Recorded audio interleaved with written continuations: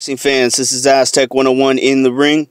Last night we got to see Shakur Stevenson in his pro debut versus Edgar Brito. He did very well. Very well.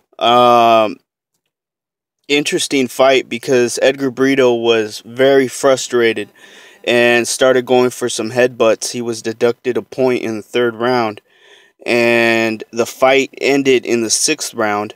Edgar Brito had a cut. The fight was called off, and it went to decision.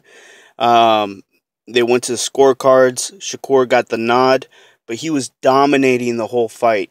Very sharp, very clean punches.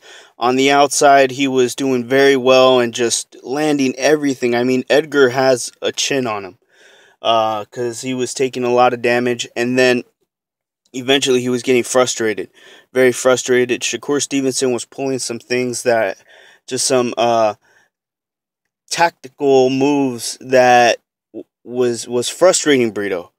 On the outside, he was landing almost every punch he threw, and then on the inside, when Edgar would go in to hold, Shakur Stevenson would kind of push off a little bit and put his palm in Brito's face. Brito got really frustrated, went in for the headbutt. That's where he was deducted a point, and it cost him. I mean, there was nothing that Edgar could do.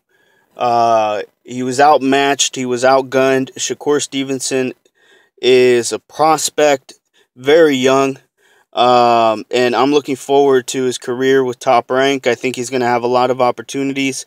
We'll see what happens. But this was his first fight.